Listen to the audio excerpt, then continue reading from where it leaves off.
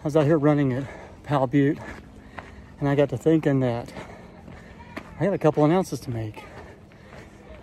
In the St. Helens video, I said that that Mount Hood was going to be the next video. And that wasn't right. I got 2 more videos planned before Mount Hood, which is in, Mount Hood's going to be in September. Probably end of September, I think. So I got, number 1 is I'm going to try to get over to Smith Rock, which is in Central Oregon. And totally different terrain than this. It's more of a high desert. So I'm going to get over there and try to get Justin and Jake to go with me and video that. So I sent them a text today, but I haven't heard anything back. So hopefully they'll join in. It's just so much more fun when, you know, you got more than one. You go by yourself. It's kind of like recording this video now. It's just, anyway, hopefully they'll go. So that's the first video that I got planned for this month.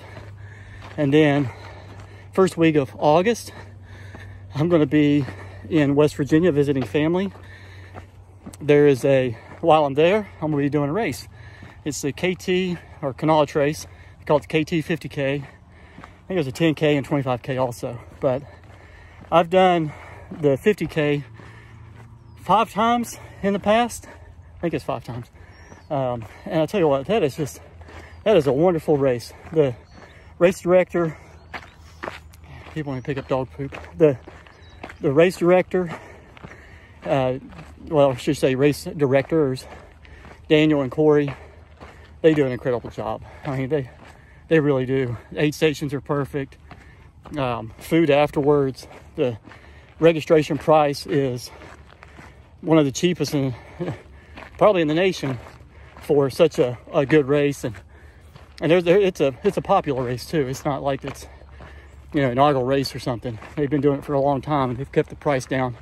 And I know in the past that price included swag bag, t-shirt, usually like a pint glass of some kind, food at the end. I mean, and it's point to point. It includes a bus ride to the start line. Amazing. It's an amazing race. So I am super excited to be able to go back and do that race. So I do have a small goal for that race, and that is to break 6 hours. In the past, I've gotten close, like 6 hours and 20 minutes, maybe 6 hours and 23 minutes.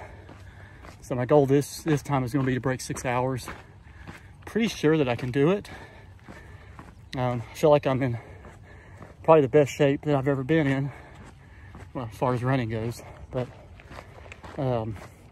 anyway, see what else do I got. Oh, I want to thank the subscribers. Thank you. And I want to thank Stefan, which is subscribed today, and all the viewers. And wow, the viewers on the Western States 100, where I paced Andrew. I never dreamed that would get so many views. We clicked over 2,000 today. So that is, wow. It's great, makes me happy. I did get 2 thumbs down on it though. I guess you can't please everybody, but got like a 95% approval rating. So that's good. So I got something else I want to talk about. What was it? Oh, my Nathan vest.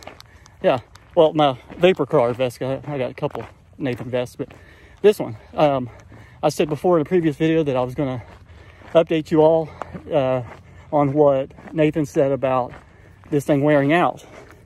In where the iPhone goes, it's worn a hole into where the bottle is, and then up here the stitching's coming loose.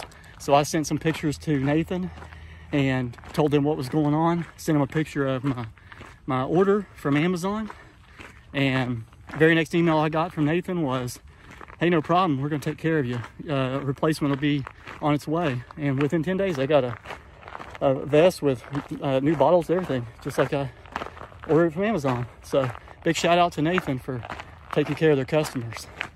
So anyway, look forward to those videos, and thanks for watching, and until next time.